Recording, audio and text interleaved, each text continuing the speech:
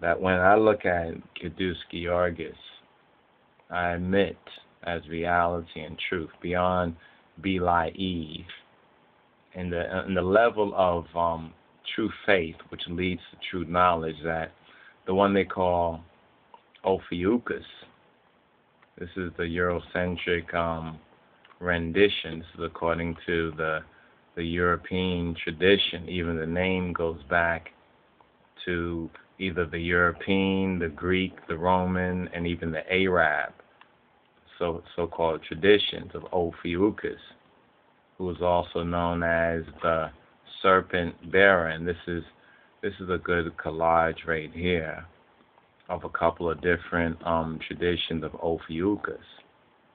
And this is another continuation of Kedusky Argus, the Kedusky Argus teaching. So here's Ophiuchus from a couple of different traditions. You can see the Asian over here, or the Chinese. But well, it's not really Chinese, actually. You see, people think this is Chinese. This is what I'm talking about. Who are the real Mohammedans? But see, you look at this guy here and you say he looked Chinese, right? But then let's look at the face. Okay, he looked Chinese, but this is Arabic. I know it's written on the side, but it's Arabic. But he looks Chinese. So when you look at the Muslims today, and then you look at their art, the so-called Islamic art, you see a lot of Chinese, a lot of like Asian, but I'll say Chinese because they do look Chinese. You know what I'm saying? Or more Chinese than so-called Japanese in that sense. Although there might be some relation. Now here's the Eurocentric Ophiuchus. This is the so-called 13th, the 13th sign, and here is another rendition of it. I think probably European, because you can look at his hair right there and see he's a blonde guy right here, showing you his buttocks. That's also another thing right there. Sheth, when it says destroy all the children of Sheth, Sheth also in the Hebrew could relate to the so-called buttocks. And I say that because this guy right here showing his back, while the Arab so-called Asiatic Arab. Now here's the European, the Greco-European right there, Ophiuchus, or serpent bearer. Some say serpent charmer. And then we have down here, let's move this over here. Then we have down here in the galactic mysteries of Mithraism. According to, remember what we was talking about, how it all comes out of Ethiopia from Egyptian yoga. We showed how it all come out of the ancient knowledge, or Ma'at, truth, justice, and righteousness, come out of Ethiopia, then to Egypt. And then from Egypt it spread in 7 branches to the east, and in 2 or 3 or more branches to the north. And then it also goes to West Africa with like Yoruba and some of the Chineke, some of the African traditions. And we can also say the Dogon people also make a link with Egypt, and a lot of different Africans today have been studying ancient Metu Inter, or Medu Neder, Neter or Inter, the ancient Egyptian language, and they've been finding connections between African languages, many different African languages, and root words, concepts, and ideas that are known to be Egyptian. So this is what they say is supposed to be coming up for December 21st, 2012. Now, as we mentioned, December 22nd, 2011 is going to be the same sort of 6.5, 6.9 degree alignment as is supposed to happen on December 21st. This is what we're talking about. That is it really 2012? Is 2012 a day or hour? Or is it the opening of a time? Is it the end of a time? Is it the beginning of a time? Or has it already begun already? Now, what we're saying here, and we're going to bring up this, before we bring that up, let's just bring this one up again so you can see Ophiuchus. Let's deal with Ophiuchus. This is Ophiuchus again. Now, in the further lecture later on, y'all we'll get into the star patterns, to study which are the bright stars, which are the less bright stars, as well as more on the dark rift, looking at what it really looks like more scientifically. Let's get a scientia or scientia knowledge. This is the Ophiuchus, the serpent bearer. And here is Sagittarius right around here. And between Sagittarius, roughly between Sagittarius and Scorpio. But then if you look at certain maps of the heavens, you'll see that right behind the Ophiuchus is Taurus. Taurus is behind Ophiuchus as well, which is kind of very interesting. Now, I want you just to take a good look at how they envision these star patterns. The little circles you see right here are the actual star pattern, are the actual stars in the heavens. But let's zoom in a little bit. But if you look right here, you can see how they envision a man who looks like a white man, so forth and so on, in their own image.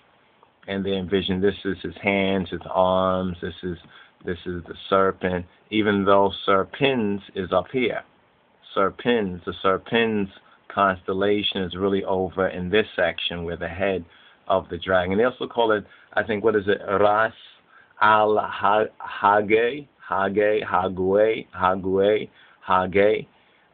which means head of the serpent, charmer or holder, according to some interpretation. Now, here's the feet. You can see the feet right here is on Scorpio.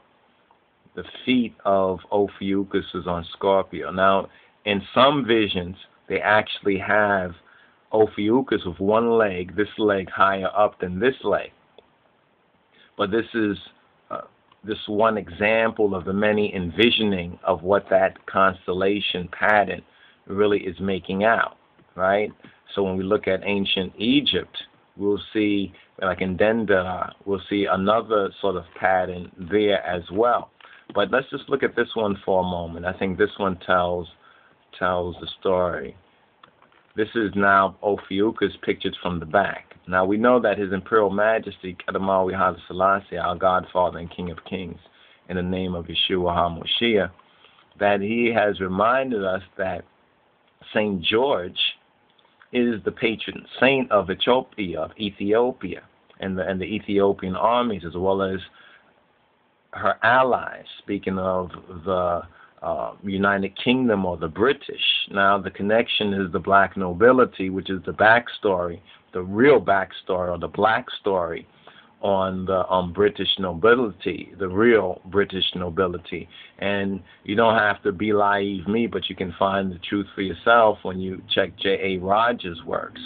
Much of J.A. Rogers' works, like Nature Knows No Color Line and other books, also points that connection. Some of the black Hebrew Israelites also make that connection with King Arthur, and the Moors also make that further connection. Shakespeare also makes that connection, and Gerald Macy in his works also make that connection.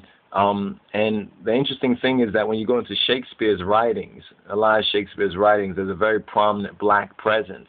But because most people don't know English, that was one of the things that Slick Willie Lynch wanted to deny the enslaved Ethiopian Hebrews, the black Hebrews, and the Israelites over here in the Western Hemisphere. But concerning our kinsman redeemer, Kadamawi Haile Selassie, he tells us, and you see this area right here? This area right here on the crown, right? This area right here, this is Georgis. Georgis under the crown of King David and King Solomon.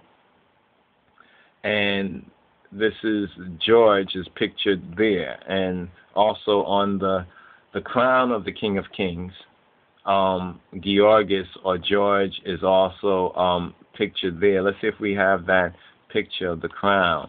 This crown. Let's see if we can get to this crown. Just bring that up right here so you can.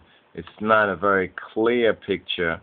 I want to say clear, like a large picture, high resolution, but we'll see what we can do. Sometimes it actually shows up better.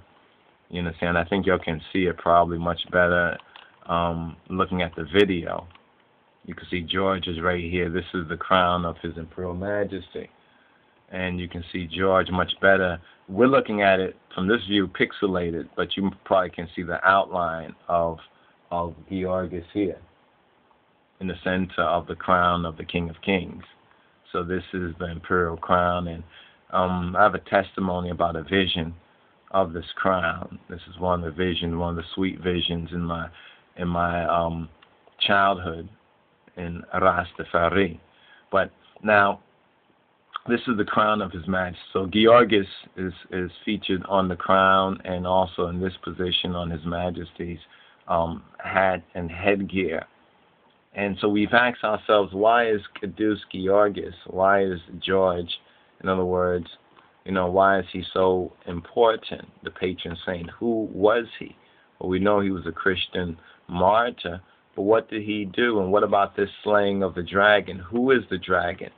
I think one of the most informative aspects is to read His Imperial Majesty's the New Day speech, or the Independence Day speech of Kedamawi Haile Selassie from May 5th, 1941, when His Imperial Majesty returned victoriously with the aid and assistance of the Allies to his throne, to the throne of David, the throne of Yahweh, of Jehovah, 5 years to the very day that he left, and that was May 5th. Now, Cinco de Mayo, and there's other May 5th resonances.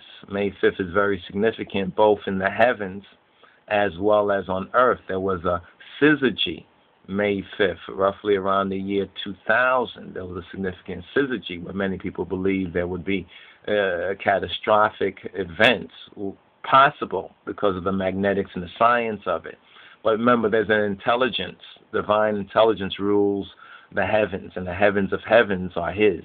Yet the earth He has given to the children of men. Now, when we look at this, I call this one of my favorite, Dinif, Ethiopiawi Dinif sketch. It's like a sketch right here. You can see some of this illumination, Ethiopian illumination of St. George right here.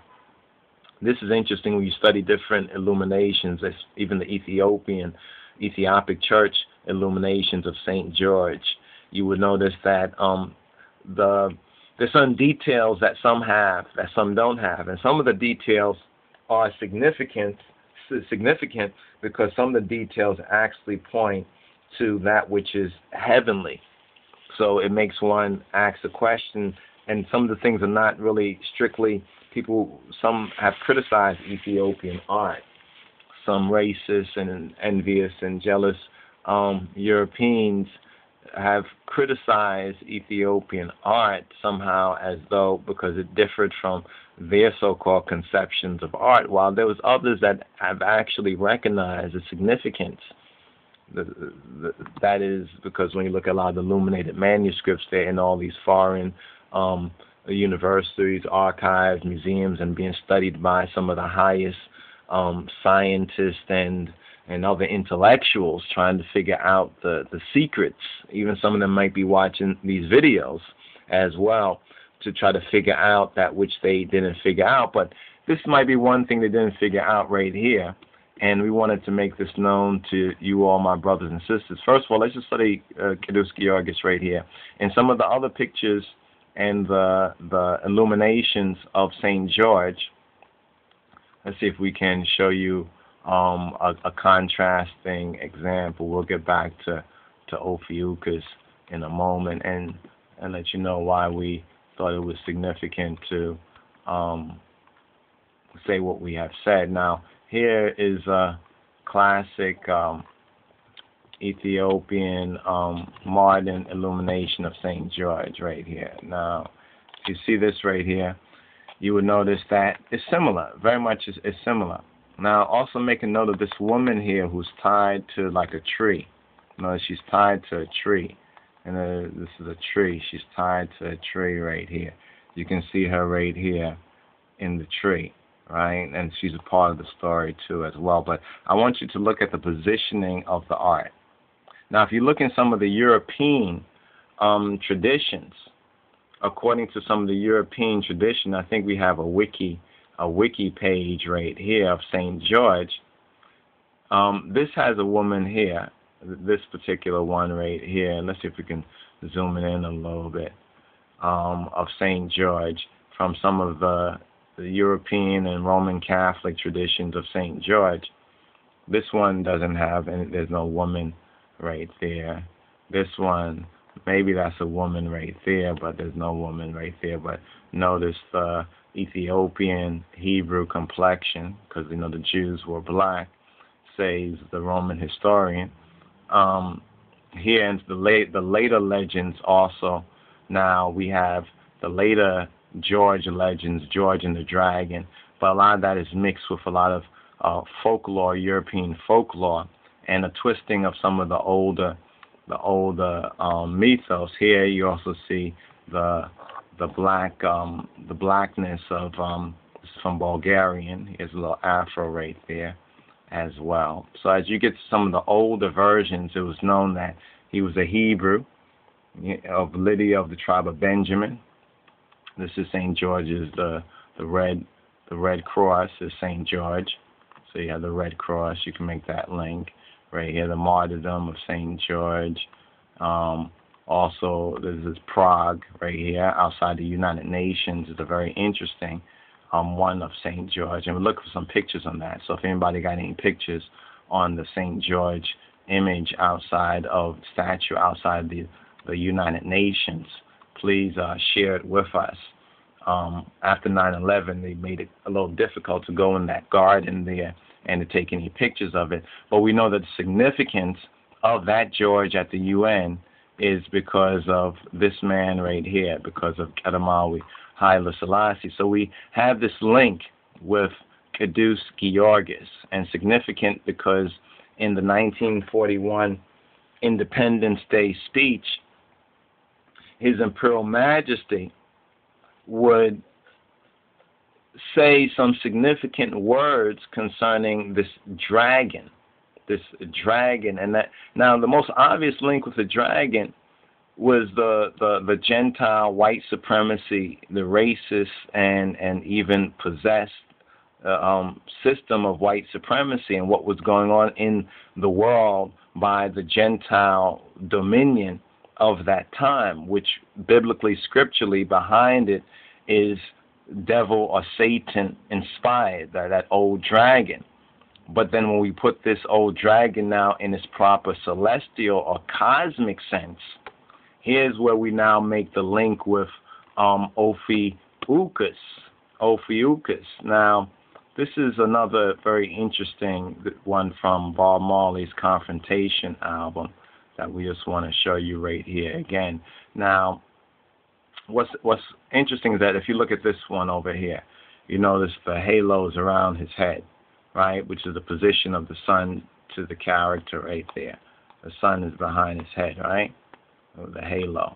But now here, if you look at this one, it's in the halo, which seems to link with some sort of other alignment. Notice the square corner similar to Dendera, as the four squares in Dendera.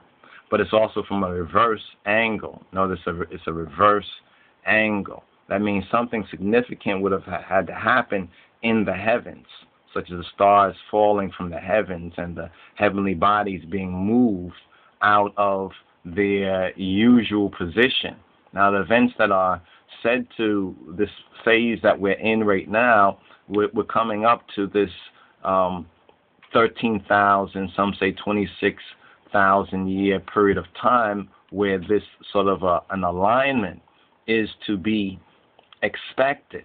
But now the real effects, both on us individually and collectively, are dependent on our own perception, spiritual and otherwise perception and consciousness. You understand? And our relation with spirit, with the psychological world, as well as our physical relation in the world with one another and with our own spirits and bodies, the tripartiteness, the Trinity in man, the spirit, the soul, and the body must come to alignment. That's the importance of Yeshua HaMashiach, or Jesus Christ. This is why the gospel, the good news of His Majesty, is strictly focused on the way, the truth, and the life, living it of Christ as an example for us to live. And he has shown that example for the true spiritual and the true Christian brothers and sisters to see and to know. Now, once again, back to this picture right here of Caduce Georgis, because we want to show how Caduce Georgis is our Ophiuchus. In other words, Ophiuchus, which they expect, which is the 13th sign, because in Ethiopia there are how many months of sunshine? Notice the sun symbol, the halo right here, the sun symbol. The woman in this tree right here, because he slays or conquers the dragon, and he saves the maiden, or he saves the woman, because the dragon was as a sacrifice.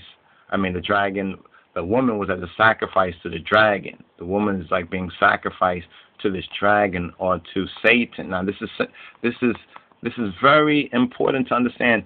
What is a woman in Scripture symbolic of? What is a woman is symbolic of? A church in the Scripture. A woman is symbolic of a church. We can extend that to a nation. We can even say the Beit Israel is likened to a bride. And then we have in Revelation the whole sequence about the dragon want to devour the child, the bane, before as soon as it's born. And this is the key thing that we forget too. The same thing has happened with us and our children. You understand? And a whole generation. That's what they talk about, crack baby. You understand? The whole generation was sacrificed to this dragon. There was not that Georgis, you understand, or the consciousness of what Georgis was, because who Georgis was and what he did is the significance of his Kadisana and of his sainthood. So now look at the position. What we notice is different is this Zang here, as we talked on this Zang before. This spear. You could say the tor or the spear, and the relative position of the spear. Let's see if we can bring up the other one with Ankh Wahibere. See if we get Ankh Wahibere. Let's bring up a new one, Ankh Wahibere, so you can see what we mean if you didn't catch the last one. And see right here. So Ankh Wahibere, let's bring it up. Here it comes. This is both December 22nd, 2011, and December 21st, 2012. This very same alignment. See the Zang aligned with the central sun, the Milky Way, the galaxy, which they say behind this is the dark rift. They say behind this is a dark rift. Now here's Ankh Wahibere slaying the Apophis, who is sitting on top of the Jed of Osiris. In other words, suppressing the backbone or the spiritual energy, so that serpent that creeps on its belly.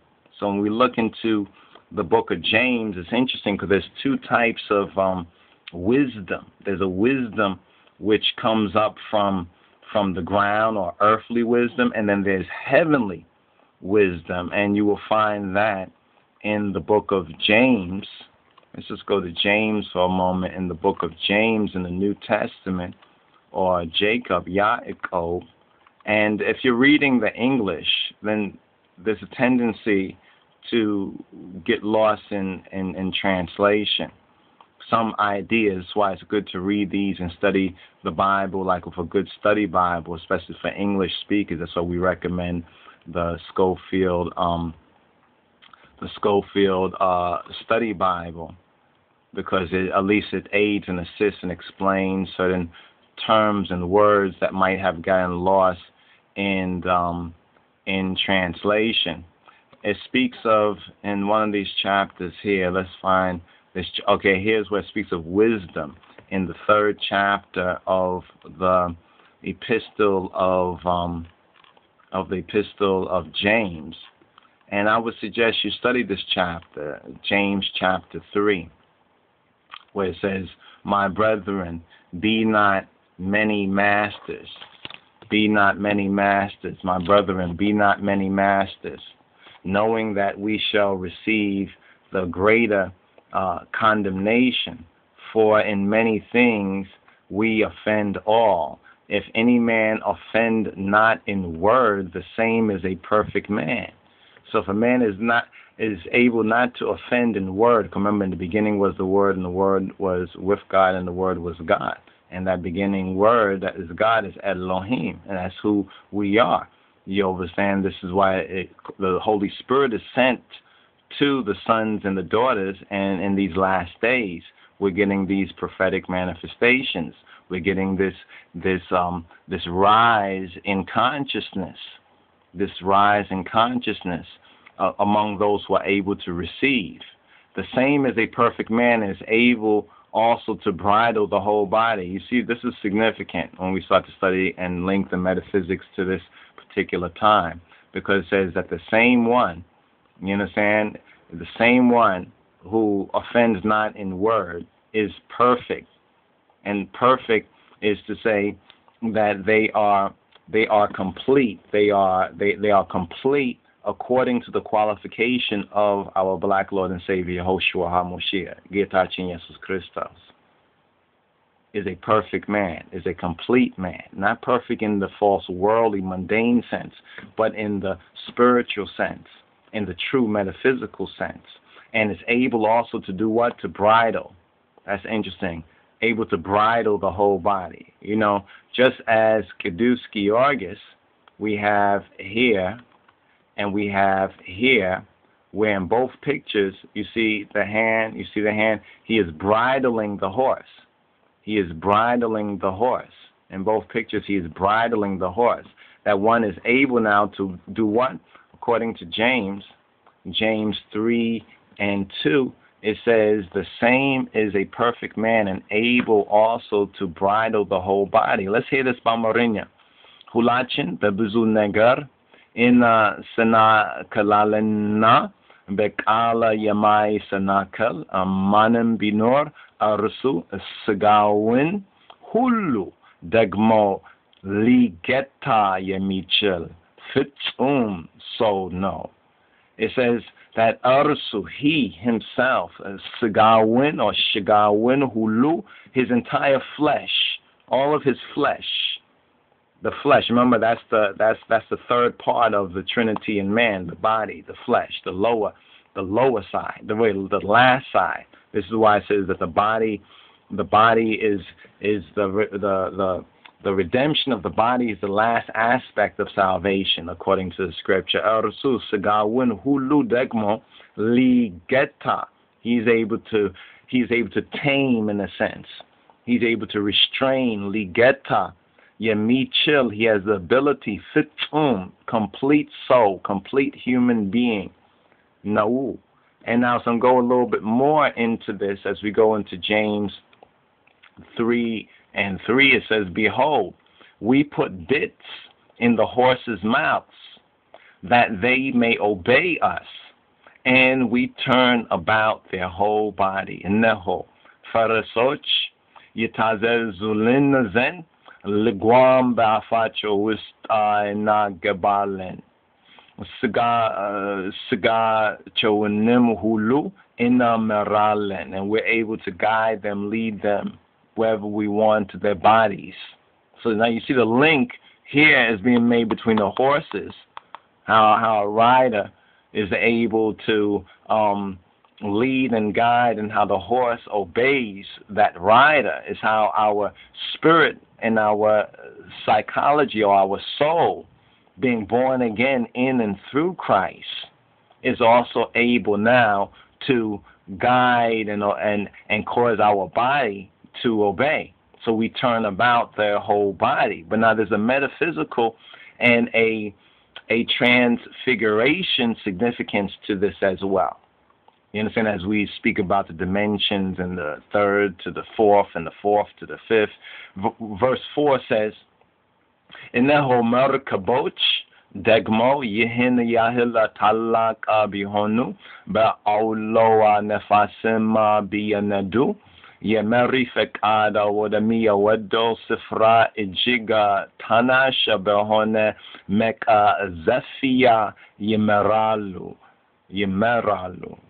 It says, behold, also the ships, the merkaboch, the merkaboch, which though they be so great, although the ship, the merkaboch may be great, and on the celestial level this is so, and are driven of fierce winds, of fierce winds. This is on earth, on the seas on earth and the heavenly seas by fierce even solar winds.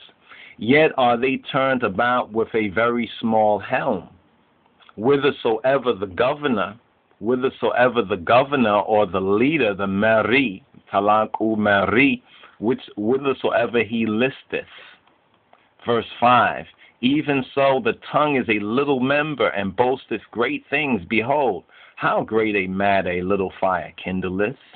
You see, it says the tongue, but bamrinya and dihum andebet, the style of speech, andebet, degmo, tinisha bilta hono, betalak negar yimekal. No, tinisha sata, indete yalatilik chaka yakatalal. In other words, the tongue, notice this, it says the tongue is like fire. The style of speech. The style of speech is like fire. Now, this, of course, on a more metaphysical level, is talking about the use of word, sound, and power on the more spiritual. But there's even if one doesn't understand the science, they are affected or they affect others by it. That's why it says, and the tongue is a fire, a world of iniquity. Andebet timisatno. Andebet bebila tochachin mekakel amet enya alem honoal. It's a whole alem. The world is. Isn't it interesting that the tongue, the way the words are used, the way we speak, the way the system speaks, the way the world speaks, even how they speak of time, as we try to touch on briefly here and there before, is a whole world. So when he says about the world, the world, what is the world? So is the tongue among our members, that it defileth the whole body. That the tongue is the world, and that world is what defiles. Notice what it says, that defiles the whole body. And still speaking of the fleshical body, sigan or shigan hulu, yasa defalina, and setteth on fire the course of nature. Yefitrat nema rucha yagatalal. And it is set on fire of what? Hell. Be'gehanemim yikatalal. And it's set on fire by the Gehanem, by the fires of the Gen of Hinnom, which is a location that was used as a symbolic of another location that is beyond the present realm of one's to perceive, another dimension, which is the so-called hell or the Gehanem. Verse 7 says, for every kind of beast. Notice how it's using these basic examples of the animals. It's like the infancy of humanity, how they also use this in their hieroglyphs as well, and of birds, and of serpents, and of things in the sea, is tamed, and hath been tamed of mankind. It says, Yarawitana, Yawafocha, Yatena Kesak Ashochna, Bebahir Yale, Yafitareta Waganuhulu, Beso Yigaral, Degmo, Tegar Toal. But the tongue, it says, but the tongue can no man tame. No man who is moving from the so-called mortal side, or the side that's under the curse, that the unborn, the unregenerated man it is speaking of here, where it says no man. It is an unruly evil, full of deadly poison. Negerginan debetin ligara manam soaichlim yemia gadil mars Ya molabet walawai kafatno. Now it says right here, now this is the advice also for the 2012 and preparing our, let's say, hearts and minds, our spirits, our spirits and our souls, our psyches for this present time. This chapter, James chapter 3, is a beautiful meditation. You understand? To speak these words and to speak these words even out, to meditate these words. Because you meditate these words and speak these words, you are gaining discipline over your mind in the template of Yeshua HaMoshiach, in the template of God in Christ, of the King of Kings and His Christ. So this is how you really overcome the mind. Like you're like, I'm trying to discipline myself, I'm trying to do such and such. And they try this, but it always fails because not done the right way. It's His words that is an illumination, that is light, that allows all the faculties in us to focus. You understand? To focus on the way, the truth, and the life. Everything else is a distraction. Ba'arsu getana abin in barkalen. Ba'arsu min da እግዚአብሔር ምሳሌ የተፈጠሩትን ሰዎች እናረግማለን. Therewith bless we God, Baruch, even the Father, even Abba Kadus, and therewith curse we men, which are made after the similitude of Elohim, Baruch. In other words, how is it that ones would bless? You see, that they talk about it's not the sinner, but it's the sin. But yet people say that, but still in their hearts and minds, they are hating the sinner and cursing the sinner instead of the sin. Think about it for a moment. Verse 10, it says, Ka'and af barakatina margema yuwatalu. Wanda moche hoy ye indi lihon igeba. Out of the same mouth proceedeth blessing and cursing, my brethren. These things ought not so to be. These things ought not so to be. This is really the key, really. This is really the key. This is really the key. Because here, the word is being spoken to the brethren. See, that's the key. It's not being spoken to the world. As Christ said, He didn't pray for the world. When He told us to turn the other cheek, He wasn't telling the world. He was telling us among the brethren. He says, you would tell who are my disciples by how much love they have one for another. And this is another reinforcing of that second law, or what's the greatest of all the commandments? That second commandment, love your brother as you love yourself, or your neighbor as you love yourself. Minchis ka'andaf yemiyat afitinna yemiya marina wucha ya menechalin. Doth a fountain send forth at the same place sweet water and bitter? Wundermoche hoi, O my brethren, bellesa wairana weis, woina bellesina letafera titulalechin, kachauham tafachauha aiwata. Can the fig tree, my brethren, my beloved, bear olive berries, either a vine figs? So can no fountain both yield salt, water, and fresh? It's like what Christ taught, where Christ said either make the tree good and the fruit good, or the tree bad and the fruit bad. So this is to keep us out of the danger zone of double-mindedness, so that we can cross over. We can cross over this dark rift of humanity and human consciousness, and this through this judgment time. Kanante mtebenyana astawai mano bemelkamana wawaru serawina betbebe yawahineta yasai. Who is a wise man and endued with knowledge among you? Let him shew out of a good conversation, a good manner of life, his works with meekness of wisdom. And this is what Nagus and Nagas, this is what Kedamawi Haile Selassie has in spirit and in truth showed us. That word right there is fitting for this man, for this perfect man in Christ and through Christ. Verse 14, Kuta asara arat negergin merara kinaatna ada minyaneta belbachu wabi norbachu atamaku baunetim layatawashu. But if ye have bitter envying and strife in your hearts, glory not. That means that you're not able to receive that glory of the regeneration, of the resurrection, of the resurrection body. If you have envy and strife in your hearts, that's what will prevent you from the crossover.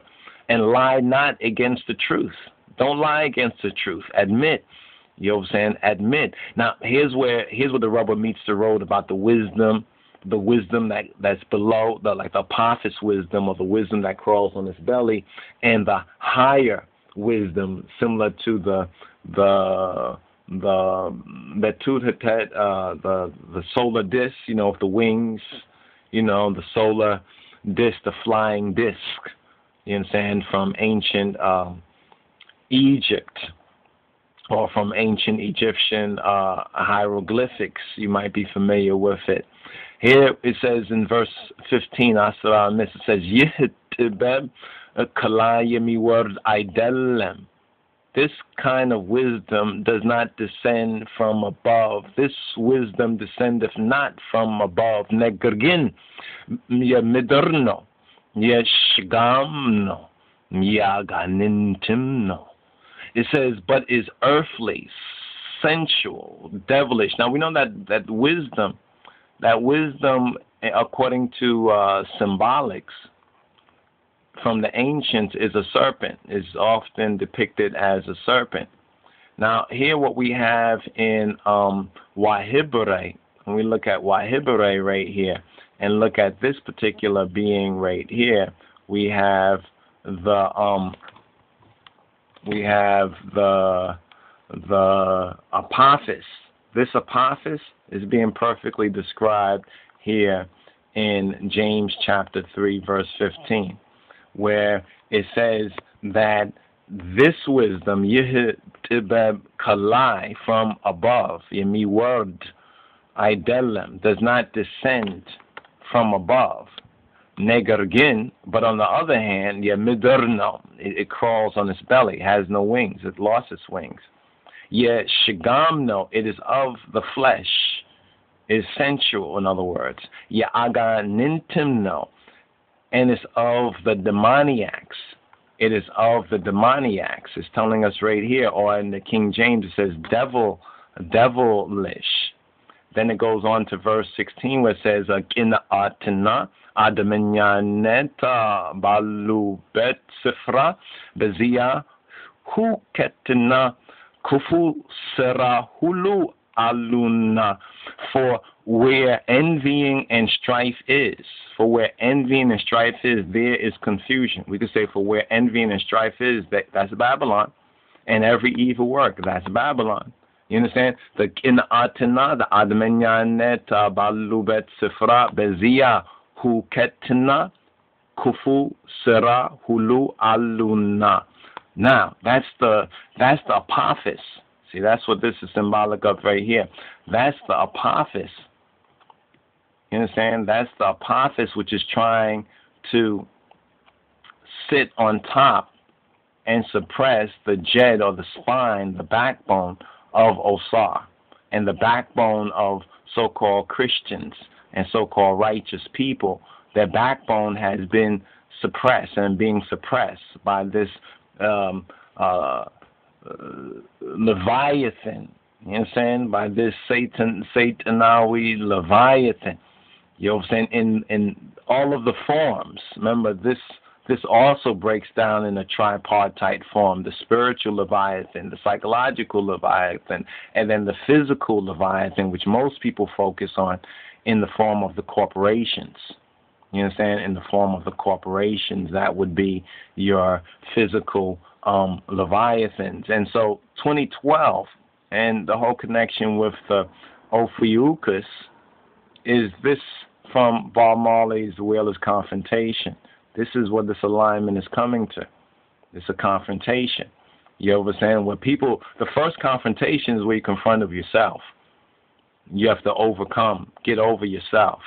That's probably the most difficult thing for people to get over themselves and to submit to the way, the truth, and the life of our black Lord and Savior, Jesus Christ, Yeshua HaMashiach. That's probably the most difficult thing to do, in spirit and in truth. Some can accept it out of he's black, so some black folks accept it, some white folks reject it for that reason. But begin with the spirit, you understand? And his spirit, his word, and have his word shape your mind, your psychology. Then the physical aspects will be easy.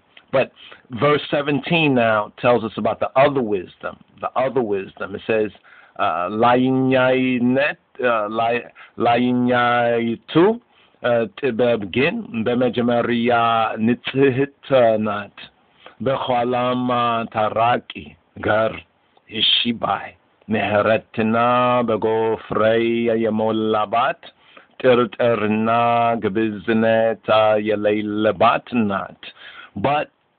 the wisdom, the tibeb, the hokmah, the sophia that is from above is first pure, then it's peaceable, gentle, and easy to be entreated, full of mercy and good fruit, without partiality and without hypocrisy. But the key is this.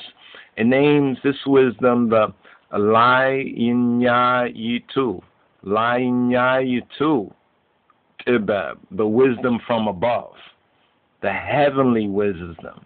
The heavenly wisdom. The celestial wisdom. The godly wisdom. And to conclude this chapter, 18 and 18, it says, chapter 3, verse 18, but the Bamarinya first, it says, and then Milo, yet Sidkim Frey, Salamina Lemia Darguta Soch, Besalam Yizaral.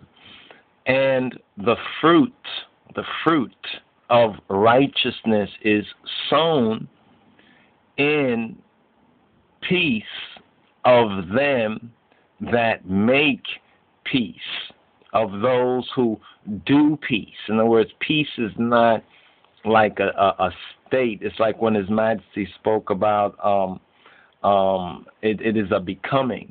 You know, it is a being. Peace is this is due, but not like you're making a product. It's not a product. It is a process. So when it says yes, sidkim afrei, the fruit, there must be fruit to the tziddik. Now tziddik and the gibbet will be the ma'at, righteousness, or the fitte, the pitta, the fitte. You understand? The righteousness, that which is right and exact. Now, this is tziddik, is in relation, is right relation, you understand, with the true God, with your life, in the teaching and the principle of Yeshua HaMashiach, and with your fellow man and your brother man, or should I say your brother man and your fellow man, in other words. So we want just to, we segued on this point about wisdom and the two types of wisdom, where it talks about the devilish wisdom is like a ground level, a earthbound wisdom. And then we have the heavenly wisdom, you understand, and how to decipher and discern the two based on their fruit. And that is in perfect alignment with the teaching of His Majesty and the testimony of Yeshua HaMashiach, of Jesus Christ. Now, the reason why we wanted to point this out originally, and we haven't touched on just yet, okay, perhaps you can see this much better. Like right now, you can see the woman here in the in the tree, and let's bring this over so you can see this right here. You can see the woman in the tree right here. Now, the reason why we're pointing to this is because we say that this is the Kedus Georgis in the heavens is Ophiuchus. But Ophiuchus is from the Greco-Roman, the Eurocentric tradition, the Eurocentric and Asian Arab tradition, Indo-European. Let's just sum them up like that, from the Indo-European tradition. But then if we study this side by side right here, let us see if we can bring this down to size so we can show you this both side by side. If you look at this, right, and then if you look at this illumination, Ethiopic illumination of Kedus Georgis, we can make this a little bit larger here. All right, and if you look at it side by side, this is now from the so-called back view. Usually they show them from the front view. Here from the back view. But now notice the key elements, the key points of the art. Notice this right here. You see this?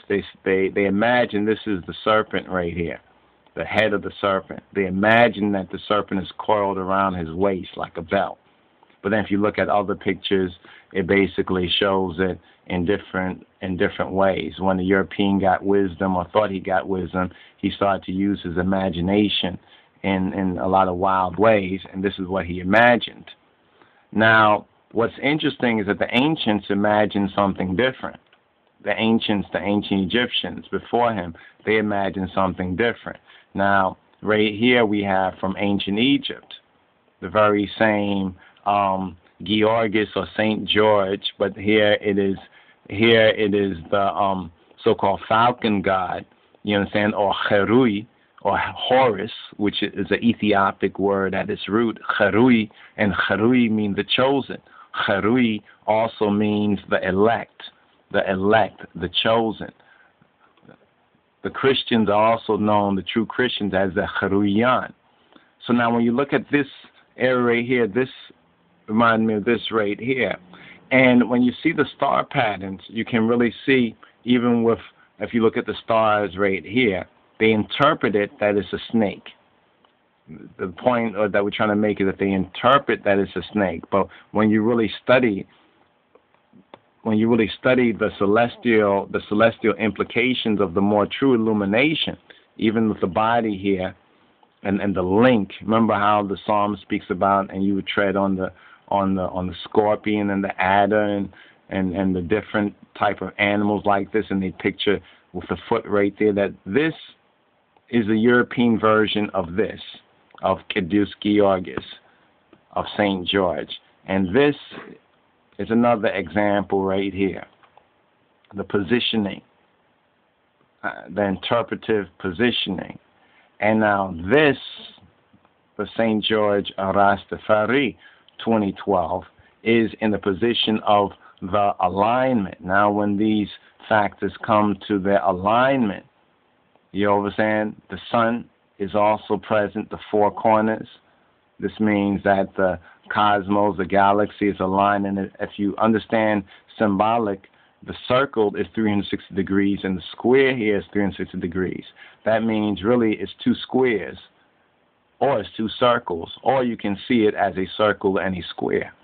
You understand? And the change of position from the sun being behind the head here, as with right here, behind the head, the change of position to now the drama taking place right in front of the sun also puts it into a greater solar, you understand, a greater cosmic and a greater solar significance as well. So the so-called Ophiuchus of the European tradition is actually the Kedus Georgis, or St. George of the Ethiopic and the ancient Egyptian tradition, or the elect, the Horus. As you see right here, here's the serpent body. Now part of this was taken off, so we don't really know what was over here. You understand? But you can see certain significances in the action. Though there's no horse here pictured in this, there is the wings. If you notice, there's the wings right here. If you look at this over here, the Qudus Georgis from the Ethiopian church, there's wings right here. Some say this is the first thing that when you put these two together, that's the first thing that they notice. Or they may have noticed it before, but never thought about how interesting this is actually shaped like a wing. So whoever drew this, under whatever influence that they drew this under a spiritual influence that actually pictures, even right here is another example of the wing. Notice how this wing is closer to the ancient Egyptian. When you look at the ancient Egyptian model right here, let's bring this over.